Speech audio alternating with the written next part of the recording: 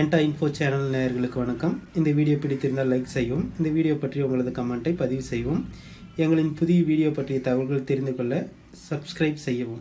நாம் இன்றைக்கி என்ன பார்க்க போகிறோம்னா, இனக்கலப்பின் வகையை நிர்ணயித்தல். இப்போ போட்டித் தேர்வு டிஎன்பிசி, டிஆர்பி உட்பட அனைத்து போட்டித் தேர்வுகளையும் எதனா ஒரு மூலக்கூறு கொடுத்துட்டு அந்த மூலக்கூறோட இனக்கலப்பின் வகையை நிர்ணயிக்க சொல்லுவாங்க. அது ஈஸியாக நம்ம கண்டுபிடிச்சிட முடியும். ஃபஸ்ட்டில் இனக்கலப்புனா என்னன்னு சொல்லிடுறேன். இனக்கலப்பு என்பது ஏறக்குறைய சமமான ஆற்றல் கொண்ட அணுவின் ஆர்பிட்டால்கள் ஒன்று கலந்து ஒத்த வடிவமுடைய புதிய ஆர்பிட்டால்களை தருவது இனக்கலப்பு எனப்படும்.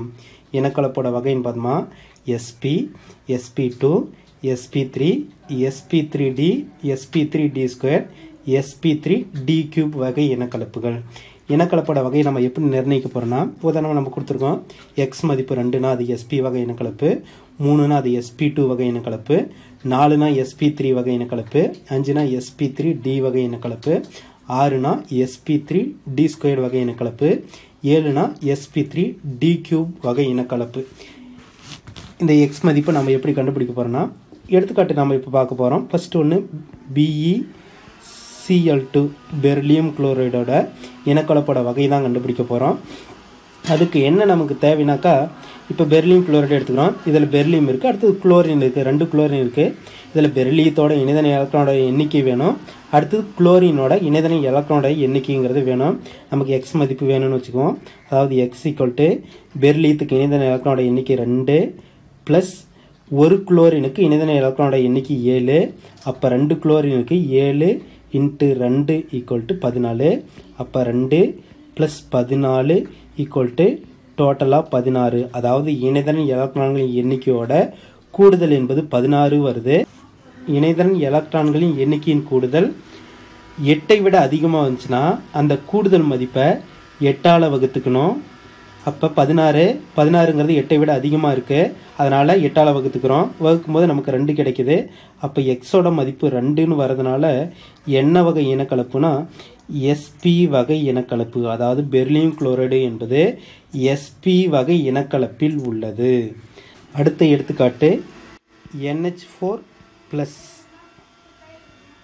அமோனியம் நேர்மின் அயனி.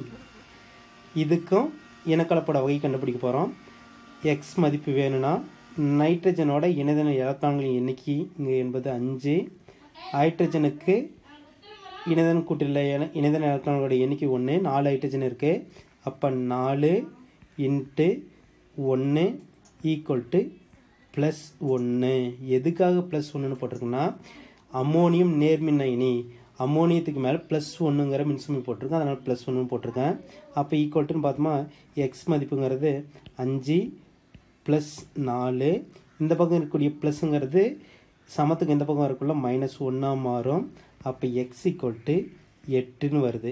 அப்போ இணைதன எலக்ட்ரான்களின் எண்ணிக்கையின் கூடுதல்ங்கிறது 8 வரதுனால, அதாவது 9ஐ விட குறைவாக இருக்குது. அப்போ 2ஆல் வகுத்துக்கிறோம். அப்போ எக்ஸோட மதிப்பு நமக்கு என்ன கிடைக்குதுன்னா 4ன்னு வருது. எனவே அமோனியம் என்பது sp3 வகை இனக்கலப்பில் உள்ளது. அடுத்தது இன்னொரு எடுத்துக்காட்டு. அடுத்தது நம்ம டெய்லியும் பயன்படுத்தக்கூடிய நீர் மூலக்கூறு H2Oவோட இனக்கலப்போட வகை தான் நம்ம கண்டுபிடிக்க போகிறோம்.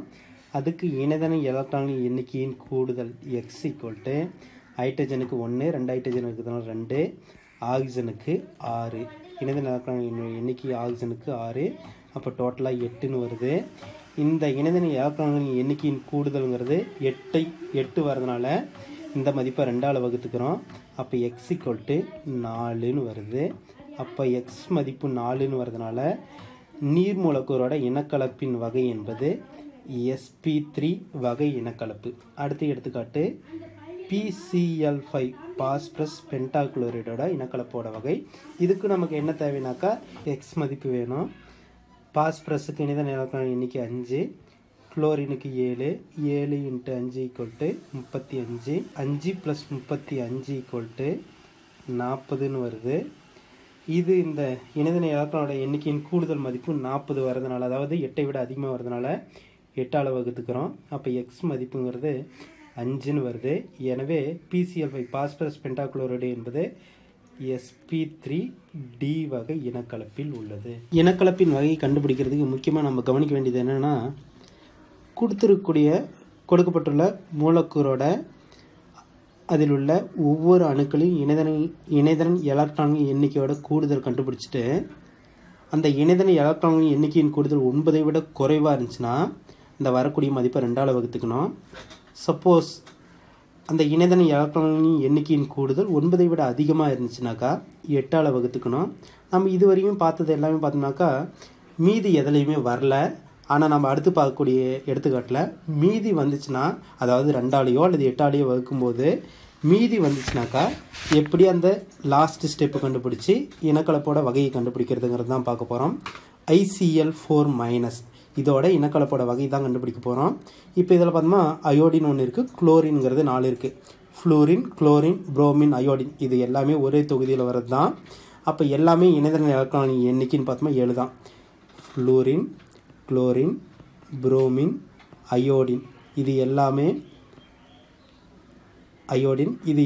எல்லாத்துக்குமே இணைதரன் எலக்ட்ரானோட எண்ணிக்கைன்னு பார்த்தோம்னா 7 தான் இருக்குது. அப்போ டோட்டல்லாம் பார்த்தோம்னாக்கா X = 7 + 4 28 = -1. எதுக்காக -1 போட்டிருக்கோம்னாக்கா ICl4-1- கொடுத்துருக்கிறதுனால மைனஸ் போட்டிருக்கோம். அப்போ 7 + 28 அந்த பக்கம் இருக்கக்கூடிய -1ங்கிறது இந்த பக்கம் வந்துச்சுன்னா +1 மாறும். அப்போ என்ன வருதுனாக்கா நமக்கு பார்த்தோம்னாக்கா அப்போ 8 × 16 = 6 மிச்சம் 1 36 வருது X மதிப்பு. இப்போ இந்த இணைதரன் எலக்ட்ரானின் எண்ணிக்கையின் கூடுதல் மதிப்பு 8ஐ விட அதிகமாக இருக்குது. அப்போ 8ஆல் வகுக்கிறோம். 8ஆல் வகுக்கும்போது என்ன கிடைக்குனாக்கா 3 × 4 = 32 மீதி 4 இருக்குது. இது மாதிரி மீதி வரும்போது மீதி எவ்வளோ வந்தாலும் சரி அந்த மீதியும் மீண்டும் 2ஆல் வகுத்துக்கணும். அப்போ 4 + 2 = 6.